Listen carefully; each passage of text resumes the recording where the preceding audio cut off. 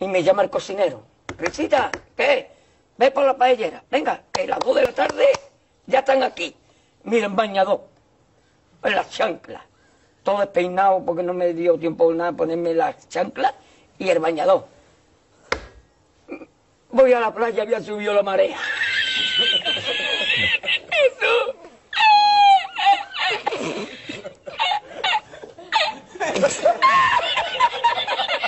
Jesús. Había subido la marea y encontré una paella.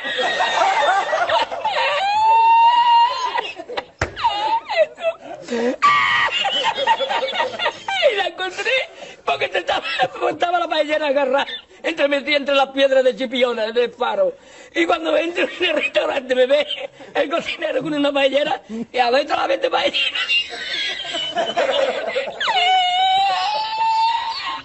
¡Asómate!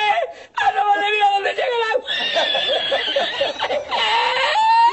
Llegaba el agua hasta el restaurante. Había subido la marea.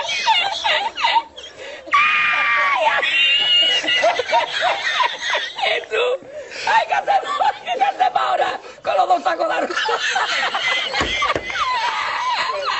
¡Ay, llama para Sevilla! ¡Llama a Sevilla que traigo paella!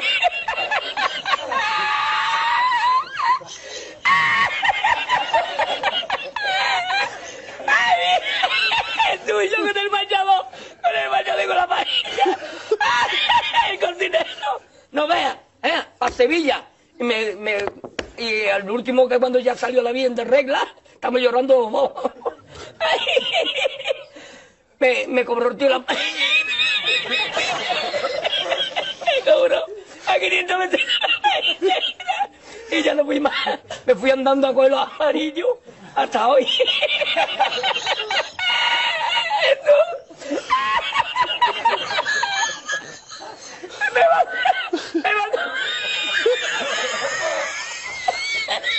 Me mandó por la noche, había bajado más el agua y por la mañana había subido. Cualquiera estaba donde está la paellera, ¿sabes? A lo mejor está en el barco ese del petróleo. En el Prestige. En el Petriense.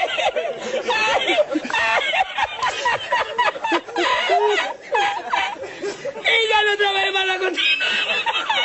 Ya aborrecí la cocina. ¡Ay! ¡Ay! ¡Ay!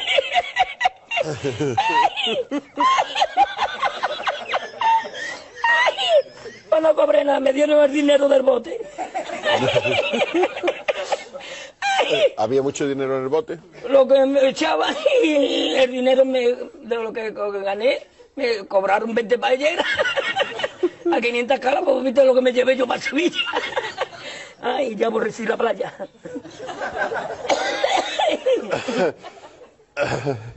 Ay, hemos llorado los dos.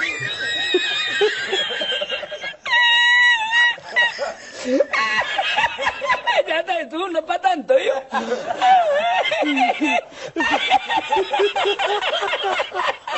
Así yo no quiero arroz, Jesús, yo no quiero arroz ni en China, vamos.